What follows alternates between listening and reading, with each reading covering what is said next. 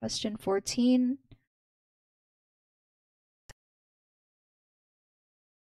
How many quarts are in 1 gallon? Okay, so there are in fact 4 quarts in 1 gallon. And the junior tutor said the same thing. So this solution is correct.